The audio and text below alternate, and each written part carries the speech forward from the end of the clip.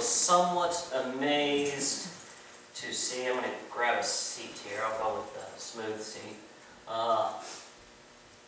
Any of you know, you probably know I follow politics a little bit. I love watching to see what the president's doing in Congress and all of the different state senates, and it's just, I don't know, it's a neat thing. Actually, I had an opportunity this week it was a week and a half ago, to sit down with one of our state senators and talk to him about politics and all kinds of real neat things. So it's just a little hobby of mine. I was kind of fascinated. You guys know we're broke, right? The country's broke. Did you get that message?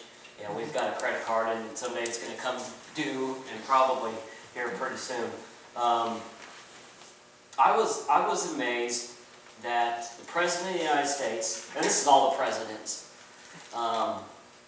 but last year we spent over $1 billion in entertaining guests to people that would come to the White House. I mean, $1 billion in entertaining. Now, I don't want to gig this president, because all of the presidents do it, and you can understand that. I mean, we want to, I guess, host things for different state or for different governments when they come. We want to meet them and greet them and have something for them, and I'm sure a lot of this is security and everything, but I thought $1 billion in entertaining. Can you imagine, just for a moment, I mean, I want to kind of spiritualize this for a second. If God called up the White House and said, hey, next Tuesday, week from Tuesday, I was going to be in the neighborhood. And I just wanted to stop by and, say hey to everybody. Hey. What would we as a country do for God? I imagine, in my spare time, that's what I do. I just imagine things like this. I would think that we want to have a party for him. Huh? I mean, it's God.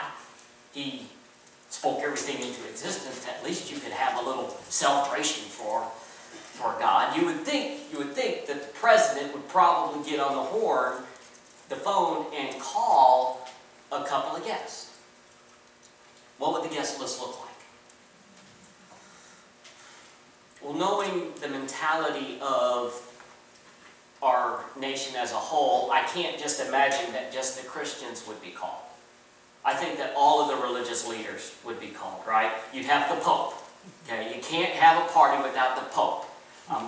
He'd bring his Pope mobile, and there'd be that guy. He's wild. He's a crazy Pope.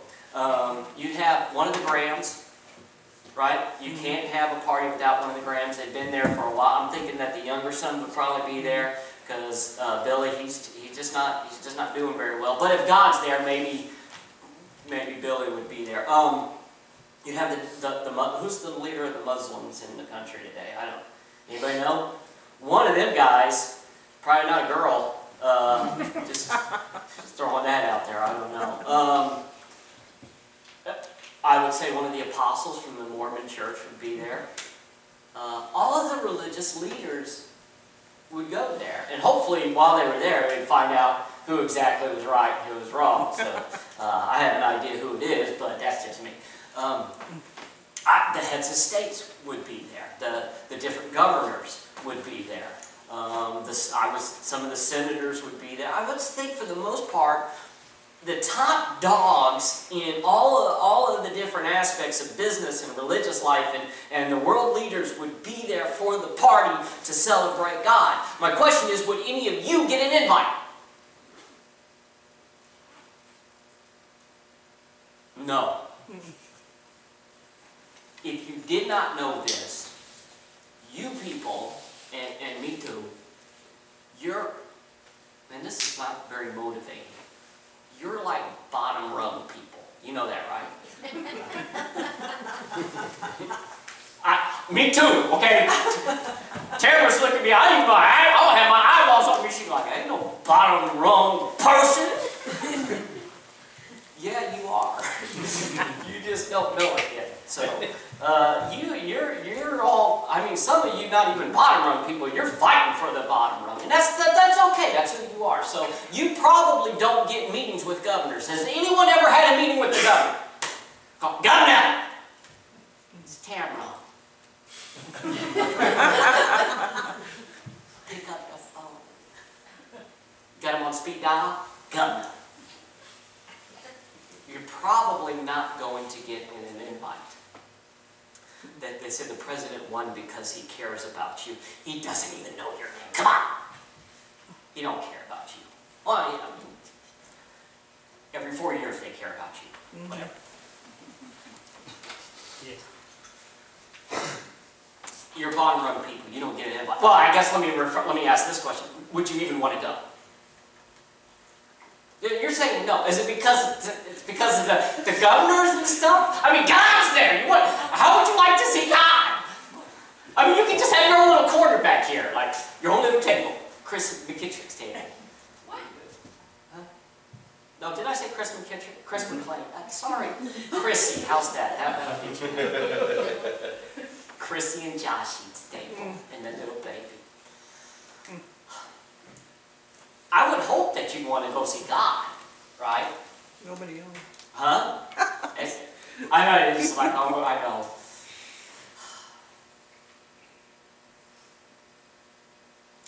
That's not how kings work it, though. You're probably not going to get an invite. But the good thing is, it wouldn't really be the kings doing the inviting, right?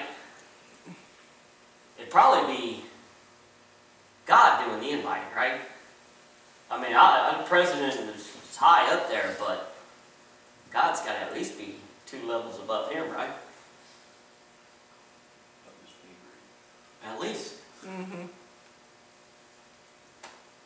Funny thing is, a couple thousand years ago, God did come.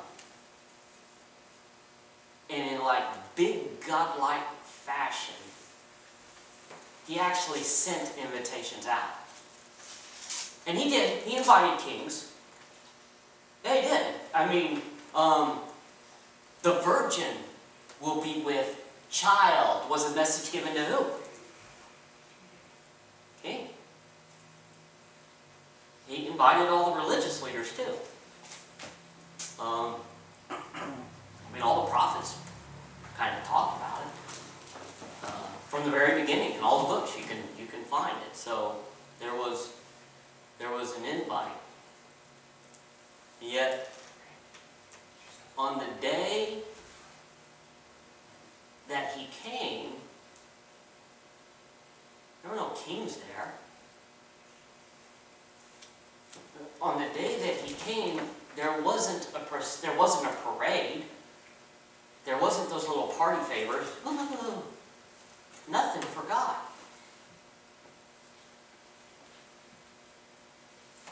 In fact, the ones that came were bottom rung people. Some of them the dregs of society. Do you know that? This is the nativity scene, and we're going to be decorating. And I've looked all over. I thought we had a nativity scene here. I was going to build a nativity scene for you, but it's okay. We got a picture of a nativity scene up here. One of my favorite Christmas decorations, that with the Santa Claus in the outhouse. Have you seen that one? That one's one of my favorites, and I like the woman bending over backwards, you know, upside. That's not a Christmas decoration, but it's one of my favorite decorations, and I like the nativity scene. Those are like my 3. So at my house, that's what I'm going to have if I ever get my Christmas decorations up. What? I don't put Christmas decorations. We're just juxtaposing your favorite decorations. I know. I'm weird. You know, if I put Christmas decorations up, it'd be July before they come down. I still got my one Halloween decoration up. It's an orange light bulb. So my Christmas decorations this year, if I make it to Lowe's, is going to be a red and a white light bulb. Ooh. It's not that I don't like Christmas, it's just that I'm doing stuff. I haven't made it to your house. You're like the Clark Griswolds, aren't you guys? All right, everybody go by Tim Kinney's house. He's like Clark Griswold. He's got every stapled to his. I'm going to go there tonight. Remind me. Well, don't steal my Santa outhouse, because I had that. You see, you got the outhouse. I love the outhouse. So the outhouse. Anyway, I like the nativity scene. It's not biblically accurate. In the sense that when the wise men were not there when baby Jesus was born, and the angel wasn't really there behind him, he was kind of out in the fields and stuff. But it really is a snapshot of the people or the who came to pay homage, if you will, to the Christ child. At the center of the nativity scene is what? Jesus. Baby Jesus, right?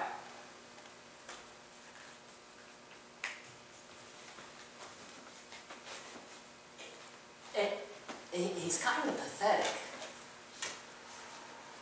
in a sense, don't you think? I mean, he's just a baby. He's very dependent. I was back there, I was watching Chrissy's baby, and Danny was holding the baby, sitting there and just drooling and stuff. Pretty oblivious, just didn't know where the baby was. It's just, I'm here. A very humble position. He's in a manger. Do you know what that manger is? That manger is actually a food trough. They put him in a food trough. And most likely it wasn't like that. It was on the side of the cave. That's what the manger was. It's probably a cave where they kept the animals. And cut out in the inside of the cave would be a place where they put that food for the animals. And that's where baby Jesus would lie. And I'm kind of thinking that that's why kings didn't show up.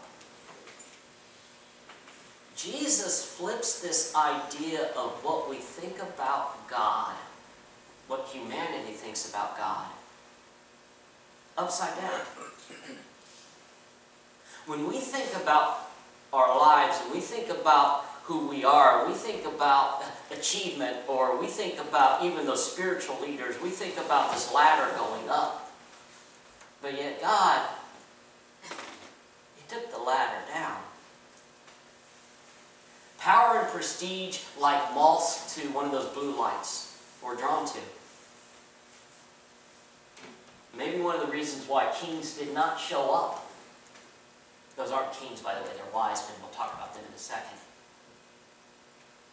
is because He doesn't offer what kings really want. Who did show up?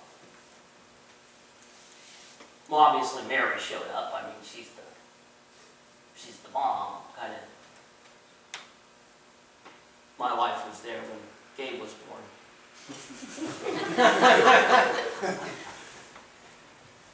But Mary was chosen. You know that, right? Not that she earned a spot, she was picked.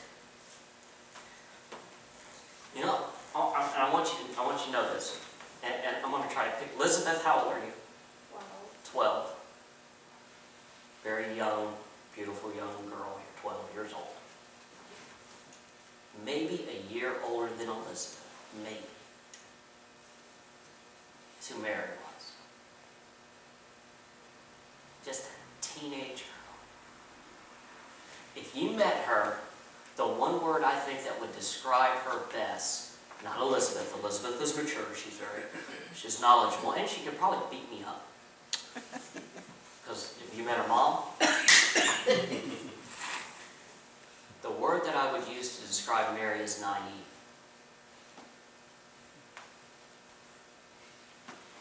I mean, think about what happened. Here's an angel. He comes up to her. The angel says, Mary, you're going to be, we understand you're a virgin, but you're going to be with child. And Mary asked the question, well, how can it be? Because I am a virgin. And then the angel said, well, you know, the Holy Spirit, He's going to create a baby inside of you. And Mary's response was like, okay.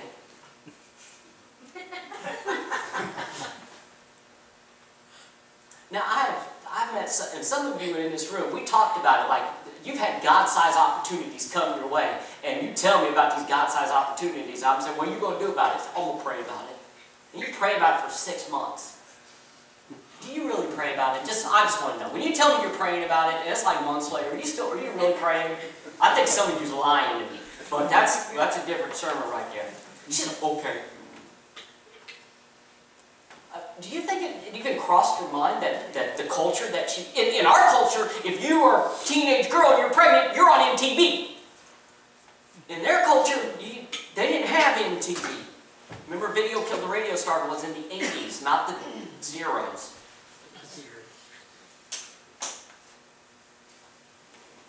They would scorn her. Family would kick her out of the family.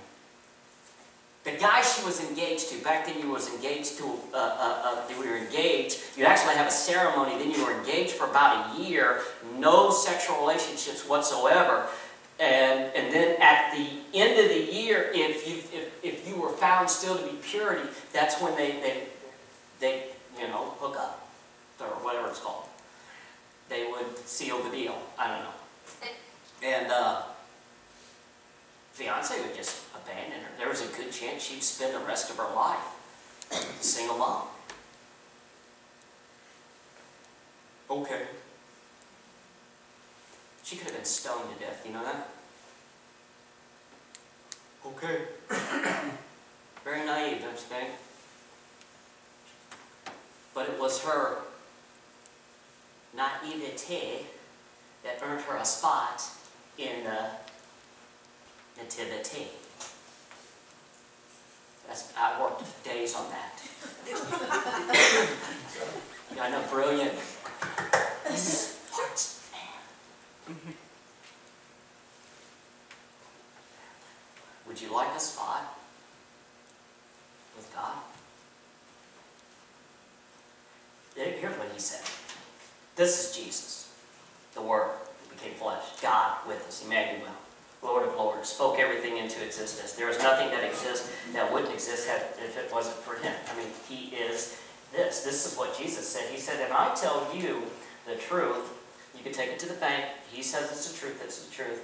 Get this, unless you change and become like little children, you will never enter the kingdom of heaven.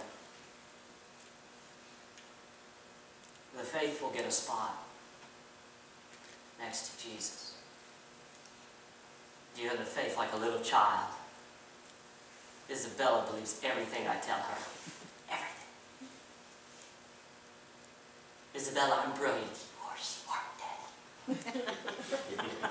She's so smart. He's the smartest. As she grows older, she learns the truth. You're not smart. Do you obey God like a little child?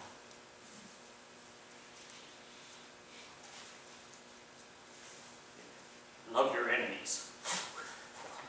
When you say love, you mean like hug them until they pass out? Give a tenth before taxes or after taxes. Don't matter, most of you only give them a tooth.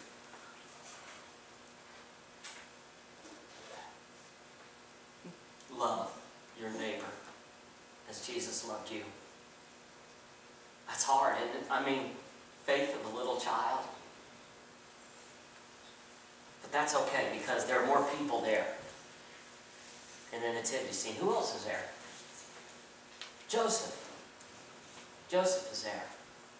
Now, if you know the Bible story very well, in the very beginning of the whole Matthew account and the Luke account, there was a good question if Daddy was even going to be there at this time. Because Daddy, Joseph, got the news that, well, he's the guy who had to have a straight face. He's the guy that Mary had to go up to and say, Joseph, check it out. 1, I'm pregnant. Surprise. 2, I'm still a virgin. Don't worry. 3, it's a miracle. Do you think Joseph was a little skeptical of this? It says that Joseph was a righteous man, and he decided in his heart that this is what he was going to do. This is before this shot here, this capturing of the nativity scene. It says that Joseph decided to divorce this woman. Remember, they got married a year before they actually consummated the marriage. They got married right there. They made a commitment and said that, you know, on this day, if you're pure, boom, this is forever. But if something broke the deal, it's over. So what he decided to do was he was just going to stay married, and then he was going to divorce her privately, secretly, if you will. Why? He's going to try to protect her. Here's a young girl who broke his heart, and he was going to protect her.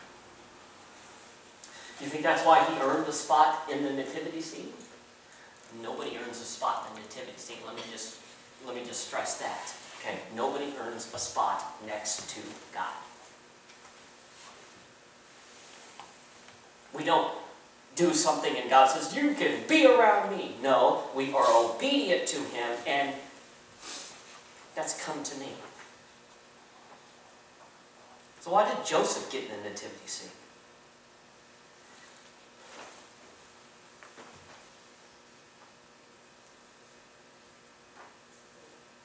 Maybe, I don't know, this is a shot in the dark here. Maybe it's because he was a skeptic, but an honest skeptic. Have you ever met a dishonest skeptic? You know what a dishonest skeptic is? Here's what a dishonest skeptic is. I'm out there, I'm preaching the gospel, telling people about Jesus, and you'd be surprised how many people out there have reasons not to believe. Hey, guess what? 2,000 years ago, this woman, a virgin, gave birth to a child, and he's Jesus, and he was God, and people out there, I mean, let alone Joseph, they're like, no.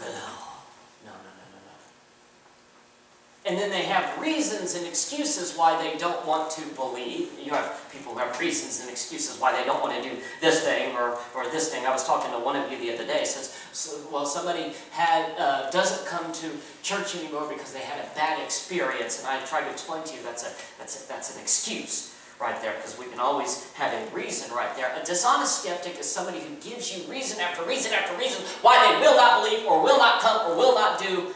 But the minute you answer the question, and even if they're like, oh, okay, I accept that, they still say, well, I'm not going to come anyway because of this. They're always looking for reasons and excuses not to believe. They're dishonest. They just won't come. Joseph was an honest skeptic in that he had his doubts. But when they were answered, and they were, an angel came to Joseph and said, it's just like Mary said, dude. Joseph sucked it up, said, you know what, I was wrong. Maybe that's why I got a spot. There's hope for me in that, because a lot of times I'm just like, love that person, really? They're a bozo, God. Did you know it?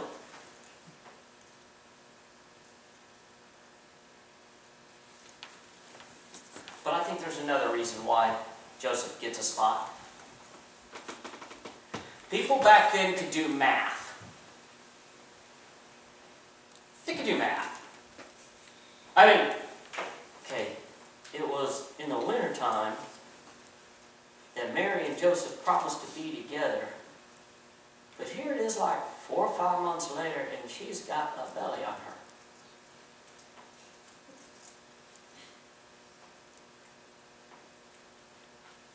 Somebody's doing it nasty. I don't know if they talk like that. I'm just throwing that out there. But Joseph stayed with her. You know what Joseph did? He took the scorn that was supposed to go to Mary, and he embraced it for himself. Because by staying with her, he admitted, without saying one word, that I was the one who committed the crime against her. He embraced the scorn that was from Mary. Do you want to be with God? Take this to the bank.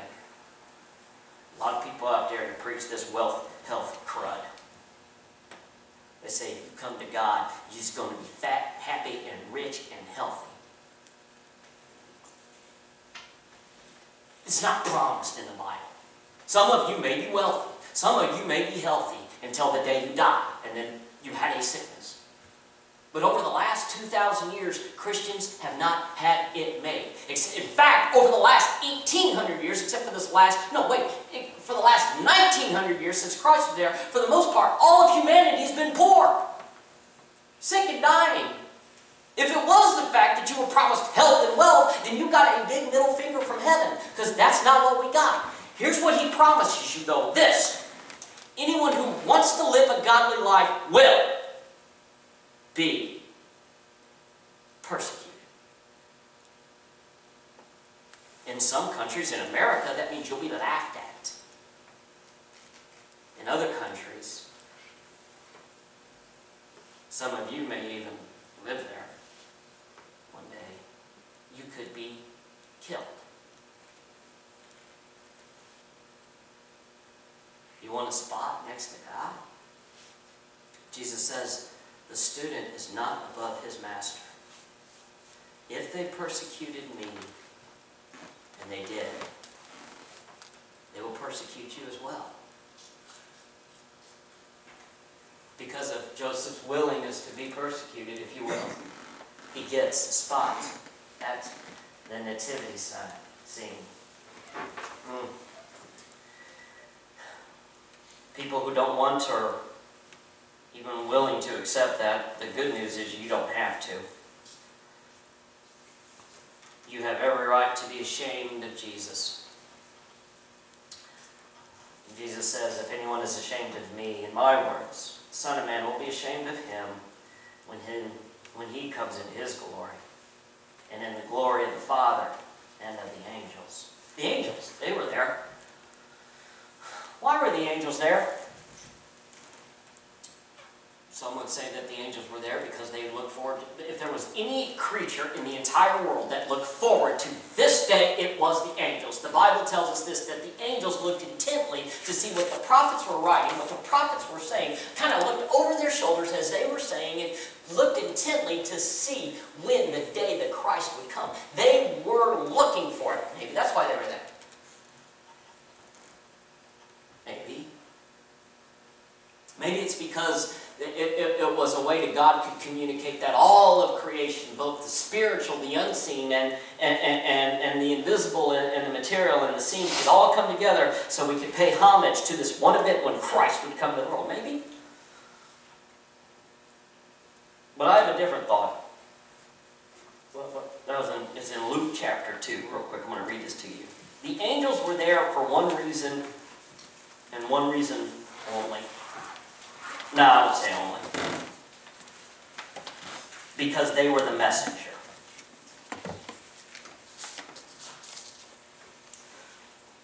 Luke chapter 2 says this, an angel of the Lord appeared to them, the shepherds, and the glory of the Lord shone around them. They were terrified. But the angel said to them, do not be afraid. I bring you good news of great joy that will be for all of the people. Today in the town of David a Savior has been born to you. He is Christ the Lord. This will be a sign to you. You will find a baby wrapped in cloths and lying in a manger.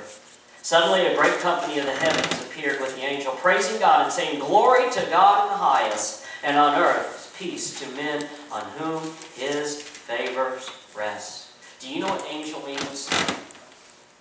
It means messenger.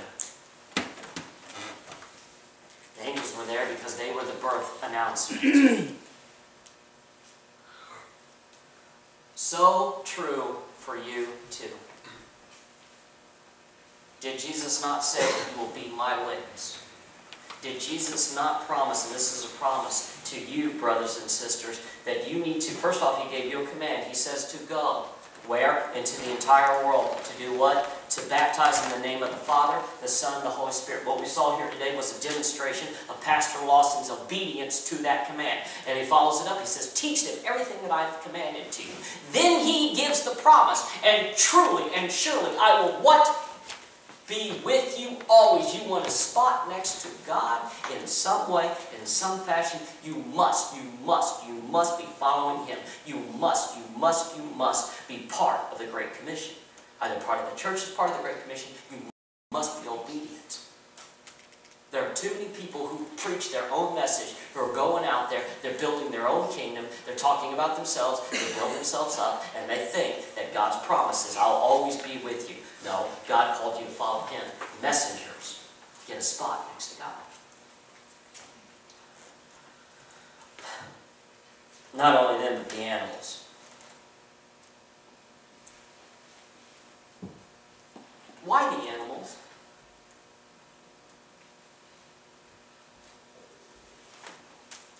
You know who's missing there? The guy who owned the animals. The innkeeper. Why are his animals there, but the guy who owned the animals aren't there?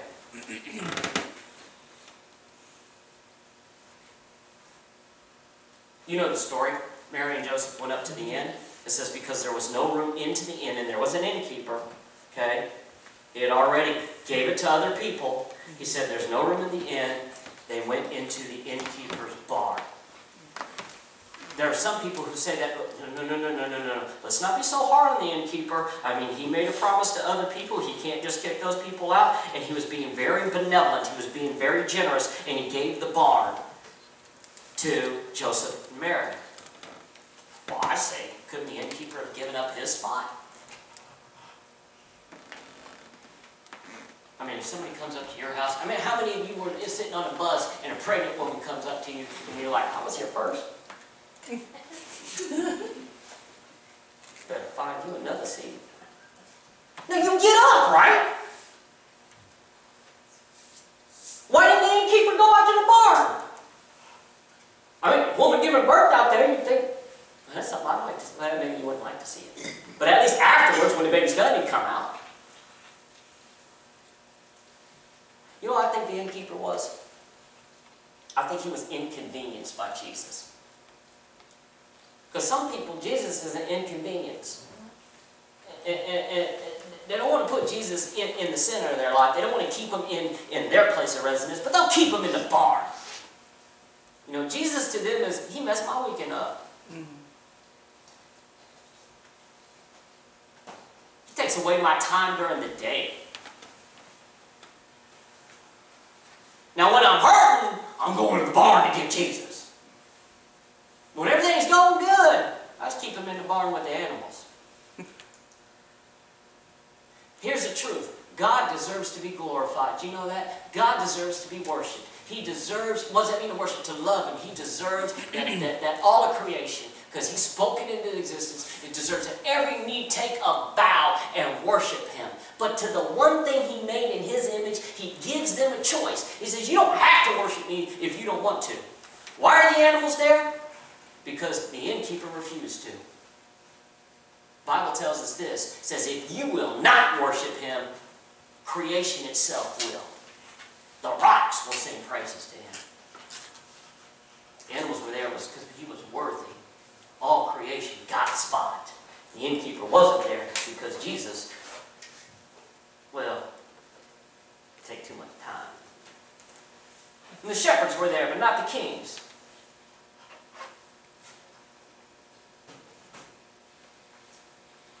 Why weren't the kings there?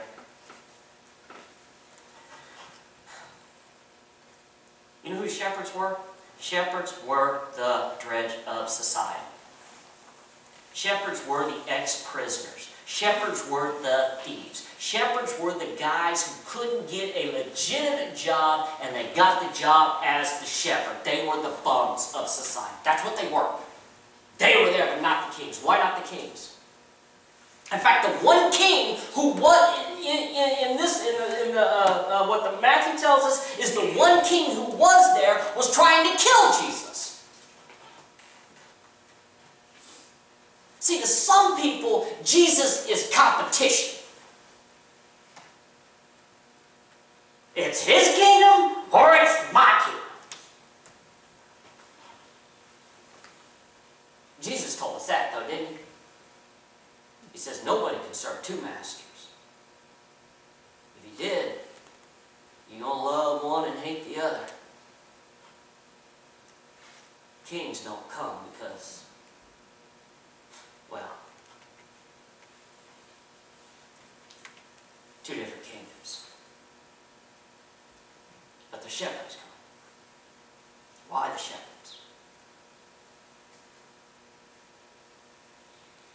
You know, I think, and I've talked to a lot of different churches, and it kind of boggles the mind why they think this way sometimes. I think sometimes the church has this idea of the perfect person to come into their church. It says, well, you know, what is the person that we need to go out and invite to come to our church because they represent what we want to see? Well, actually, I was part of one church one time that they actually did a study that they said, okay, who is it that we best represent? We best represent the middle to upper class college individuals, and that's the people that we're going to target. We're going to invite those people right there. They actually had an idea of the perfect church member, and that's the person they target them. We'll draw kings in. Kings don't come. You know, sometimes we identify our own pride when we put people, sometimes above us, but people below us. You realize that when God came down, it didn't matter who you were. It didn't matter if he was a king. It didn't matter if he was a boss. It didn't matter if people bowed down to you. God had to come down to your level. And you all fall short of the glory of God. You know why shepherds come? There's just something about being on the bottom rung that's very, very good. And let me tell you what it is. You've been humbled.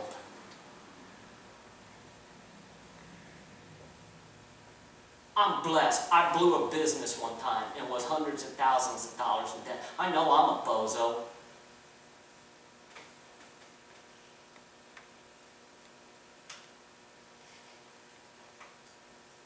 The only one who will ever get a spot at the base of the manger are those who have been humbled. One way or the other. Because you cannot come to Christ with your head held high. Shepherds have been beaten down and they know why the church focuses on upper middle class. You need to find you some shepherds. Find you some people who have been beaten down. You preach the gospel to them. Everybody else won't. Why? Because they just don't fit the mold in the church.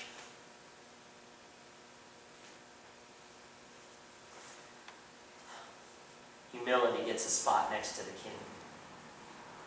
And last of all, and years later, the wise men show up. Now you know there was the three kings. These three kings, the Lord. That's why I don't sing. They weren't kings. They were wise men. If you talk to a Jehovah's Witness, they would say they were evil. Yeah, because they were most likely astrologers.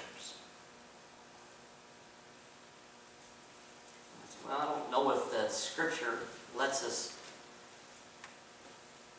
do that with the wise men, but they were using the stars to direct them. But it wasn't the stars that told them about Jesus, was it? It couldn't have been, no, because the stars are part of creation. The stars testify that there is a God. But when they came to the king, the first thing they did was they thought, hey, there's a king being born. Let's start with the king. He would have got the word by now. So he goes to King Herod, and the wise men said, we've come to worship the King of the Jews. Where would they get that, King of the Jews? Only in Scripture.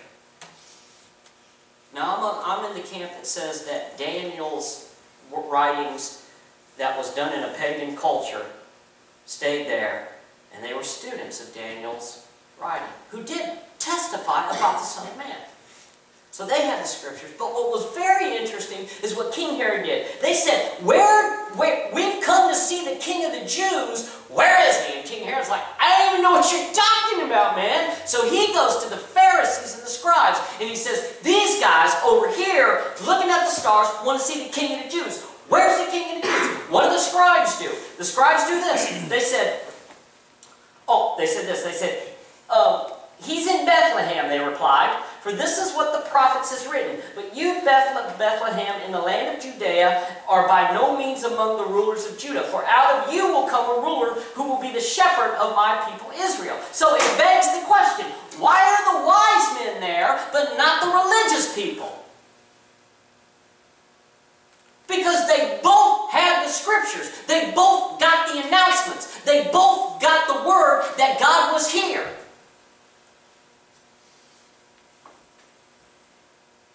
I submit to you it's this. There are too many people, there are religious people who open up this Bible and they look to see what it is they can get out of it. Maybe it's position. Maybe they think they can earn their way into heaven by learning the rules and the regulations. They see this as a manual to life. And some of you are like, well, it is a manual to life. They see this as a road map on how to behave. Well, some of you say, this is a road map to behave. That they see this as a way to earning your way into salvation. You can't earn your way into salvation, but they see that as that. And Jesus said to the Pharisees, to the religious leaders, this. He says, you diligently study the scriptures because you think that by them you possess eternal life. You study them to see which way, what you could do, what it is that you can do to earn your way up this proverbial religious ladder to earn your way into heaven. You search them, but the scriptures point to me. The king, the wise men are there at the base of the manger because when they went to the scriptures, they were in search of Jesus.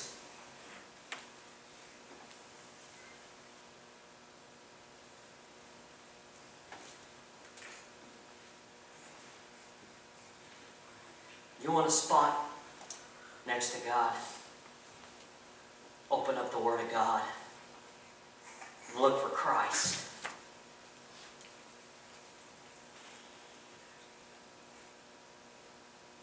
Open the door. Knock on the door, and it'll be open for you.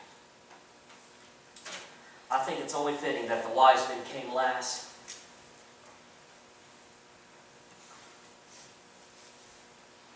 See, God, He didn't just come and leave. No. Remember Jesus' promise, I'll be with you always.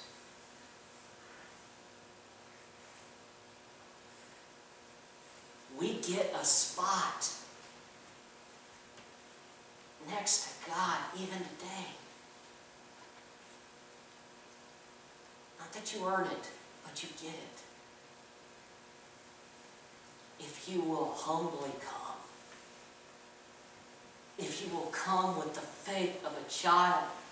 If you will come, and even if you have doubts, recognizing how quickly you will shed those doubts when He gives you the answer.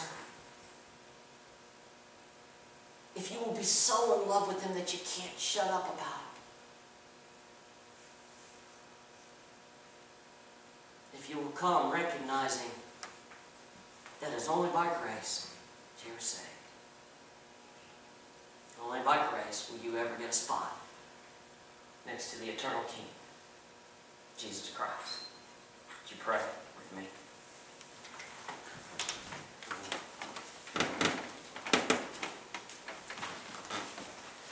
Father, it is once a year we celebrate Christmas. We celebrate, Christians celebrate and reflect on the first Advent, the coming of Jesus Christ. The perfect gift to us, John 3:16, perfect Christmas scripture says that God so loved us that He gave us a gift, and that gift was His Son. And whoever believeth in Him shall not die, they shall never perish, but they shall have eternal life. He is a free gift to us. But it is a gift that we can take or we can abandon. Kings walk away from the gift because it asks too much. Innkeepers walk away from the gift because it's an inconvenience. Prideful people walk away from the gift because they bow to no God. But the invitation is open to all. We humbly come into your presence today, and we take a knee and worship the only true God. It is in the name of the Almighty Jesus Christ, it is in the name of the Almighty Father, in the name of the Almighty Holy Spirit that we pray. Amen. Have a time of invitation.